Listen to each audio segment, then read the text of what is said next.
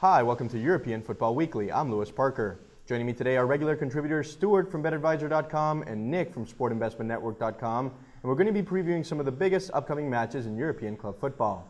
All right, let's move over to the Serie A, where the struggling Inter Milan host third place Udinese.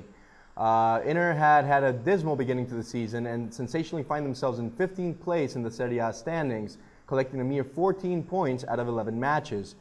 They do, however, come from winning their last two Serie A matches. Now, Udinese, meanwhile, come from dispatching Roma pretty convincingly at home, where they have won all 6 of their matches. It is on the road, however, that they have had a pretty spotty record with 1 win, 3 draws, and 2 losses. Nick, with the odds favoring Inter for this one, are you inclined to agree with the books that Inter can continue their bounce back from this crisis, or will Udinese prove too strong a foe for them at this time? No, I think that Inter are coming into this one with 2 victories in the Serie A on the trot, and I think they're slowly finding good form.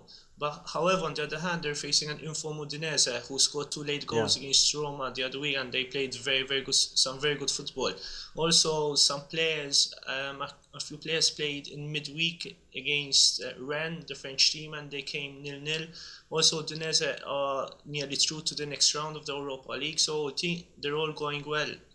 So, however, I think Inter playing very good and slowly having the confidence.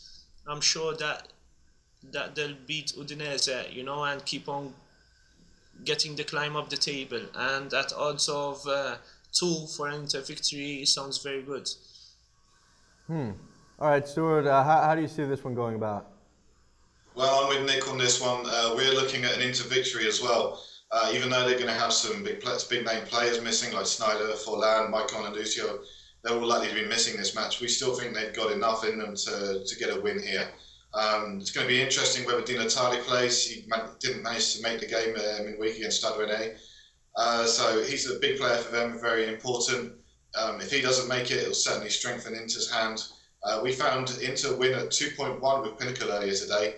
We're also looking at the under 2.5 market, which is 1.75, but because the odds are so small on that, we could look for a small stake on that one.